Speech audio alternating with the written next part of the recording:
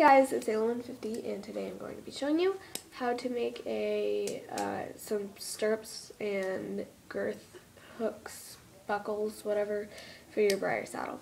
So we're going to start off by taking about that much, like less than a centimeter, and just bending it over at a 90-degree angle.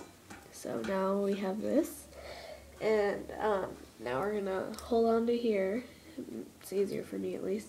And then, and then we're gonna bend it, like gradually bend it up to the top of the stirrup, like do gradual little bends. And then when you're about at the center, do a little bit more of a bend, and then gradually bend it down. And Pachawi, you have, now you're just going to cut the rest off, and you have a little stirrup. I mean, it's not very pretty, so we're just going to clean it up a little bit. Gotta squeeze it together. Mess with the bending a little bit, just to make it a little bit shapelier, I guess.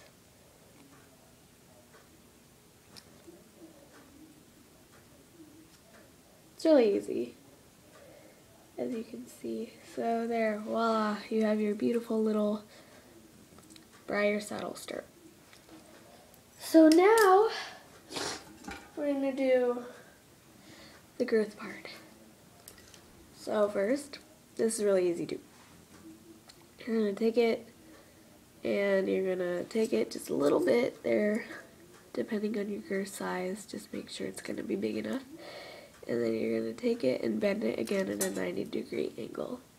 Now this doesn't have to be as good, so you just kind of have it there, and then you take it right about there, and you bend it again, so it's like that. And then you take it here, and then you bend it again. Oh my, that wasn't very good. I had a fail. Alright. Hold the phone, you guys. There we go. Okay, back to where I was. And you take it, make sure it's not too far down like I just did, and you bend it to there so it's like a little loop. And then you take it here, and you bend it again. Take it here, and then you bend it again, and there you have this, and you just cut it off right about there, right where it is, if I can get it to cut without ruining it. Hold on. Okay, you might have to bend it down like that, and then cut it, and then bend it back up like I did.